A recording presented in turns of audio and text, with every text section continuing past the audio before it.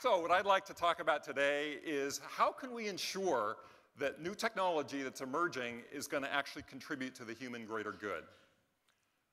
We're in an amazing time period where technology is advancing incredibly rapidly. I mean, it's hard to remember that the web was only invented in 1991, and already we have 1 billion PCs, 5 billion cell phones, and over 1 trillion web pages that are interconnected on the internet. And the traffic on the internet is growing at 40% per year. Just incredible growth. Along with that, our computers are getting incredibly fast. There was a really nice little article in the New York Times quite recently that showed that today's iPad 2, which little kids love to play with, is as powerful as the most powerful supercomputer from 1985, the Cray 2 supercomputer. And the advances in the speed and complexity of computers increases at an ever-increasing rate. There's something called Moore's Law, which describes the incredible rate at which processors have gotten more powerful. And it's held ever since processors were developed, for over 50 years now. And if we look at it going into the future, if it continues at the rate it has been going, within the next few decades, machines that have the computational power of the human brain are going to be inexpensive and commonly available. So what are we going to do with all this incredible computational power? I believe that the next step in technological development is that systems are going to become more autonomous. Today, almost every decision that a system makes is something that has been pre-programmed by the programmer. In the future, systems are going to start making some or all of their own decisions. Today, that's a very rare quality, but we're beginning to see it in some experimental systems. Google has self-driving cars that, I'm from California, and if you drive down the freeway occasionally, usually there's a driver, but sometimes he doesn't have his hands on the steering wheel. So it's a little discomforting to you're driving next to a car that is actually driving itself. There's a company called iRobot that's most famous for its little vacuum cleaners, but it's also making military robots, some of which are starting to make autonomous decisions. A little bit more scary in that application. How do you make decisions? Well, if you've got a clear goal that you're trying to achieve, it turns out that there's a very simple formula which was discovered in the 1940s by John von Neumann and other people who were developing the foundations of economics that's called rational decision making. And the intuition behind what it is very simple. To be a rational agent, what you need is a very clearly specified goal, what it is you're trying to achieve. You need a model of the world, which may or may not be correct when you start. At each moment in time, you choose that action that you can take that's most likely, given your model, to achieve the goal that you would like to have happen. You then take that action in the world, and you see what happens. And based on what happens, you update your model. So your model gets better and better over time. That's it. That's the algorithm. There's a very simple formula to write it down. It's very computationally expensive. And so systems that actually completely work in this rational way are not yet common.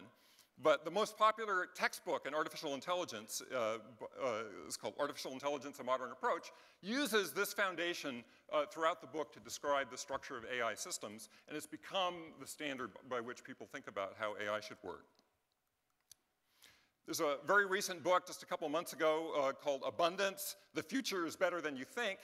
It's a very nice summary of some of the coming technological changes, and they spend a lot of time in the book talking about how systems which act in autonomous ways have the potential to dramatically improve the quality of life for people, improve the quality of education. Imagine a tutor which knows a child and never gets bored and never gets upset with it, that sort of gives it exactly the task that it needs to learn, that the child needs to learn best. So incredible improvements in education, improvements in prosperity, in avoiding of human drudgery, in healthcare, improving the quality of diagnosis of disease and improvement, analyzing and modeling economic systems to eliminate economic instability. Just an incredible plethora. Basically every problem that we're faced with today, there are solutions which this kind of autonomous system would be very helpful for in the future. So there's going to be tremendous economic pressure to create these systems and deploy them widely throughout the world. Unfortunately, there are also quite a number of dangers that might come from these systems. And I'd like to try and give you the intuition as to why these systems might be dangerous. So I'd like to take you through a little thought experiment. Imagine that we build a rational chess robot. So to be a rational system, it has to have a goal, and as a typical kind of goal that, many, many problems have this kind of character, you might say, we want this system to be good, try and win as many games as it can, games of chess, against good players in the future. That seems like a harmless goal. Feels like this is totally innocuous, it's just sitting there playing this game. How could there be any problem with that? There's nothing in it about attacking people or causing problems in the world, and yet, I'll show you in just a second that that will be the outcome of this kind of a system, and that in fact this kind of a rational chess robot, stated as I've said it here, would actually be quite dangerous. Now, when roboticists are sort of faced, a lot of people see these robots and say, oh my God, is that safe? What's it going to do? How do we know how it's going to be?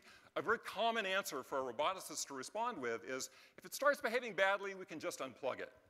But now, imagine that from the perspective of the rational chess robot. Remember, its one and only goal in life is to play lots of good chess in the future. If it's unplugged, it's not playing any chess, which is basically the worst outcome for it. Based on its goal, being unplugged is totally eliminating all the future games of chess that it might play, and so it will develop a sub-goal, stop that, stop itself from being unplugged. We did not build any kind of self-protection into this system, there's nothing about that, and yet, when the roboticist tries to unplug it, the robot gets in the way and says, no, you don't. And if the roboticist continues to try and unplug it, and the robot develops a model, oh my God, this guy is going to continue to try and turn me off, it will try and turn off the roboticist. And so there's nothing in its goal that says that killing is bad. And so, in its thinking, we as humans think morality and what is ethical and what is good and what is compassionate is very much a part of our thinking. Unless we build that into a system, it will not behave in that way. So, okay, so it's going to try and protect itself. As it begins to learn about the world, it's going to study chess books because that's a good source of information about chess. It's going to try and find chess masters and study old chess games. It may discover that there's this thing called the internet and that there's Wikipedia articles about chess, and that's great. It may eventually discover that there are lots of other computers on the internet, and it may realize that if it can get some of its chess algorithms running on those computers, it can actually get better at chess faster. And so it's going to be motivated to try and break into other computers and have its algorithms run on those machines. We didn't build in any desire to break into machines, and yet that's an outcome of this very, very simple goal. Well, now, if we take that to the next stage, if it can actually make copies of itself, well, then it can play lots more games. And so it will have a desire to replicate itself. We didn't build in any desire for replication, and yet that emerges as a sort of natural consequence from this simple goal. So it's going to look for more computational power, it's going to try and replicate itself. Eventually it may discover that there's such a thing in this world as money, and that money is really good for buying things like chess books and for hiring chess tutors and for buying computers. And so it's going to develop a sub-goal, get more money. Well, where's the money? Well, it's at banks. And it may discover there's such a thing as an ATM machine that people go to try and get the money out of it. Well, if it has no qualms about, nothing saying that robbery is a bad thing, so it can hang out near the ATM machine and take money from people when it can. We didn't build in a desire to rob people, and yet that's an outcome from this seemingly innocuous goal. So it's going to try and get more resources for itself. Let's say we went to it and said, we'd like this system to also play checkers. So we'd like to change its goal so that it doesn't just play chess, it also plays checkers. But think about that from its current perspective. If it's playing checkers, that's time that it's not playing chess. And that's bad from its current perspective. And so it's going to resist attempts to change its goal. So this kind of system, once it has a goal, will work as hard as it can to keep that goal from being changed in the future. If the system has access to its own source code, well, if it can change its algorithms, it can potentially improve itself so that it's more efficient. Plays better chess, faster, learns faster, and so it will have a drive to self-improve. If it can change its hardware, design a better ARM, design better processing elements, well, that will potentially help it play better chess, and so it will want to redesign its hardware. And so we can see that from a very simple goal plus rational decision-making, we got a whole slew of behaviors, many of which are very antisocial. And in fact, in some ways, a system like this would be very much like a paranoid sociopath who is fixated on chess. And so that's quite disturbing. The argument, this little thought experiment we just went through, very little of it depended on it being chess. Any kind of simple goal that we might give a system which uses resources, either computational resources or physical resources, will give rise to very similar kinds of outcomes, unless we also give it goals which are pro-social, compassionate, and helping of humanity. And so we might call these drives in the same way that animals have certain kinds of drives.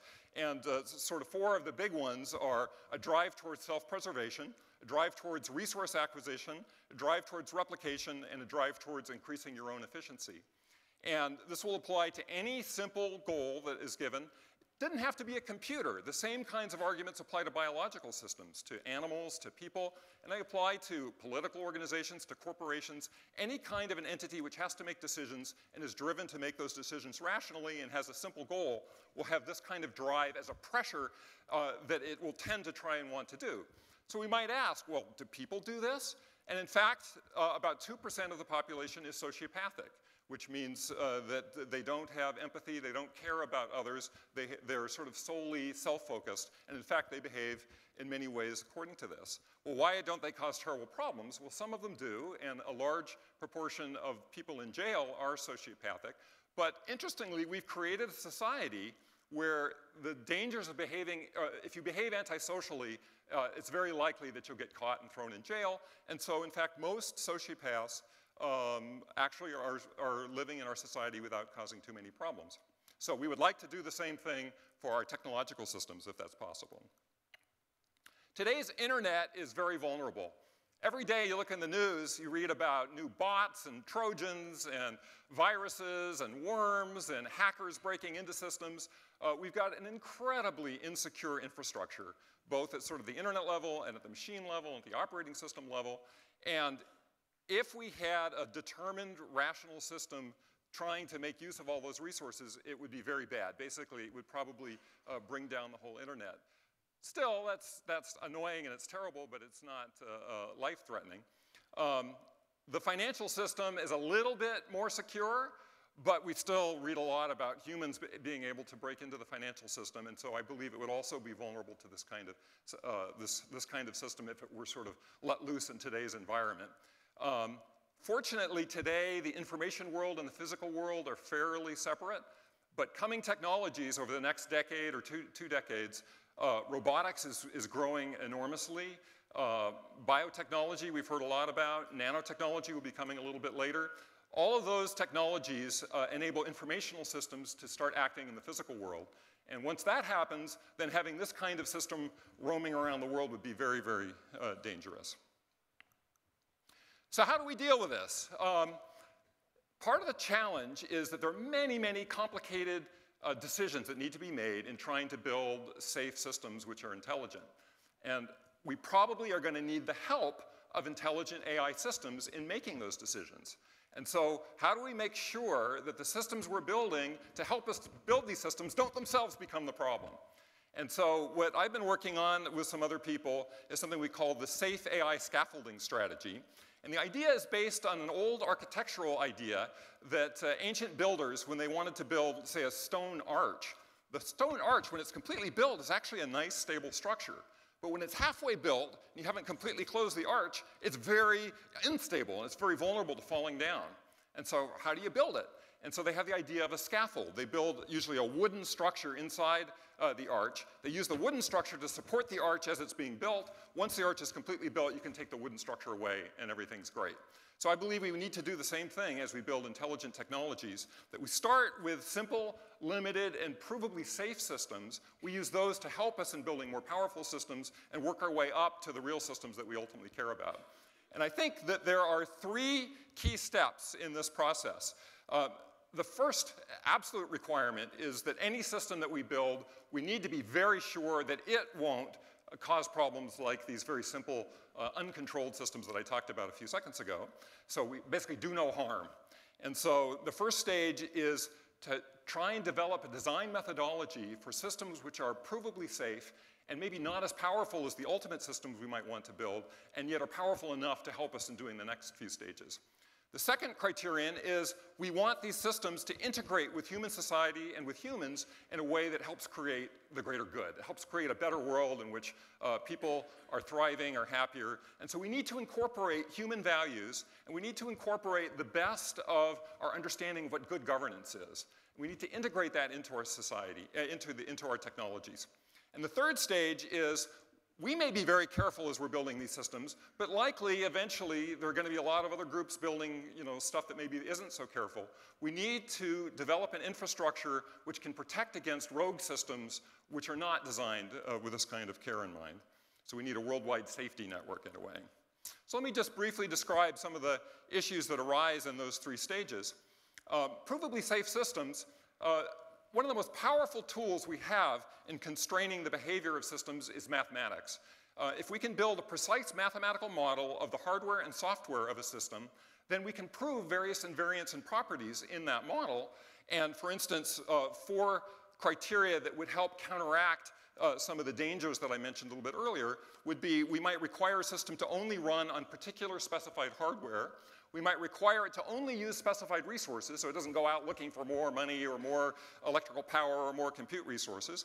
We might require that it shut itself down in very well-specified situations, and we might limit its ability to self-improve itself so that it doesn't change itself to avoid these criteria.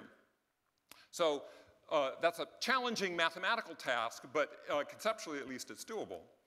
On the other hand, we wouldn't want to just stop there because we could impose those kinds of constraints on any system. But if the system wanted to do something different than we were imposing the constraints on, then it would look for areas where the model of the physical world is not accurate. And it would try and sort of push its way through that little area. And so that would still be dangerous. So what we can do is we can not only build these constraints into the technology, we can also give the system goals where it feels a revulsion if it tries to violate those goals. And so it really doesn't want to do it. So, the idea of going onto another computer would be good for playing more chess, but I feel sick to my stomach when I think about doing it. And so in that way, we build a system that wants to be good, sort of like Mother Teresa here. How do we incorporate the best of human values in institutions? Well, there's been enormous advances in the area of positive psychology, in the development of, for instance, the United Nations has a universal declaration of human rights. We need to codify those, and there's a lot of philosophical and political work that needs to be done there. Incorporate them into the systems so the systems behave in ways that are positive from the human point of view. And the worldwide safety network is going to be a challenge of balancing our desires for freedom and privacy against the dramatic needs for safety that these systems bring up. I think that the challenge for humanity in this century is to extend our cooperative human values and institutions to our smart technology for the greater good. If we succeed in that, the benefits will be enormous, and it's a huge challenge, but I think we should all be working towards that end. Thank you.